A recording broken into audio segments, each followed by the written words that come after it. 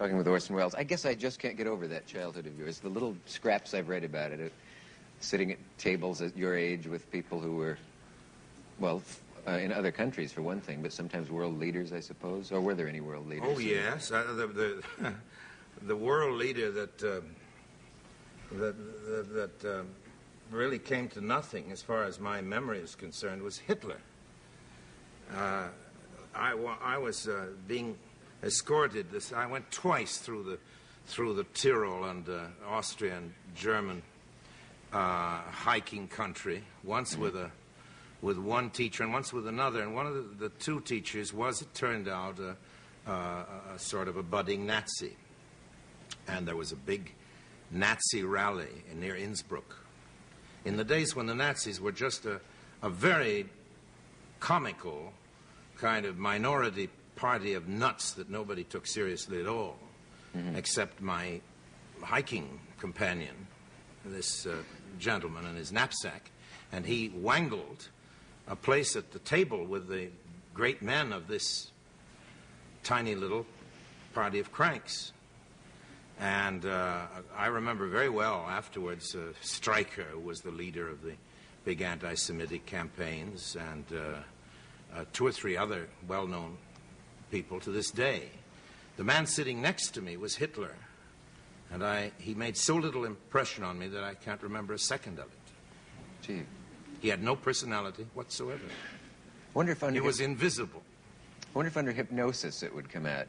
No, I think there was nothing there that anybody'd remember till you had 5,000 people yelling, "Sieg Heil." Yeah. Heil Hitler. That's the whole point of the story, that there wasn't anything to remember. What about those films that were made about him by Leni Riefenstahl? Pretty good films. Are they? You often hear that they are awfully well made, yes. Is she alive? Yes. Have you met her? No, I haven't met her. But she's living, I think, in England or some place like that, and hustling around trying to get, to flog a documentary here and there. Yeah. On almost any subject. Interesting thing. I never met Stalin. I never met Stalin, but Roosevelt I knew very well, and Churchill, and lots of, during childhood and then youth, of course. Yeah. I was very lucky in that respect. What age were you when you were orphaned? Well, my mother died when I was 7, and my father died when I was 15, beginning of my 15th birthday.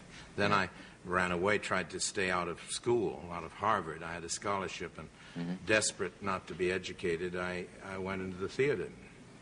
I made it. I wasn't educated. What if you were now? I mean, what if you wanted to go to school? Do you have any idea what you want to study now?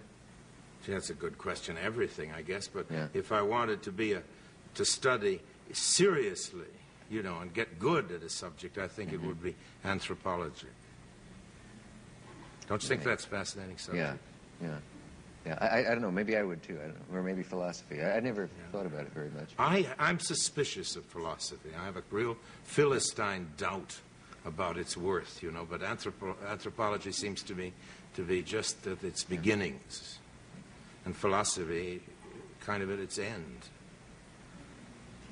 And we are at the end of this segment, but we will be right back. Is that too too contrived? We'll be back after this message.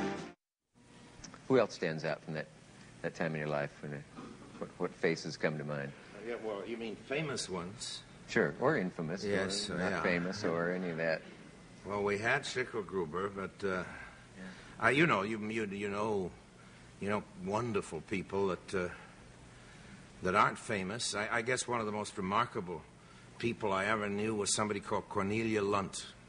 And Alfred Lunt used to pretend to be her cousin. They weren't related at all. They loved each other. And she was, when I knew her, in her middle 90s, and had been a hostess of great importance, although very young, in the Civil War in America, and knew intimately all the great names of the Civil War. I could tell you all about what Lincoln said and what my great-grandfather Gideon Wells said, who was Secretary of Navy in the Cabinet. And she was a great kind of raconteur on the Civil War. And then she went over to London, where she was at the American Embassy, and where she knew everybody in England. All those fabulous people that seemed to have been dead for 200 years, you know, in the Victorian age.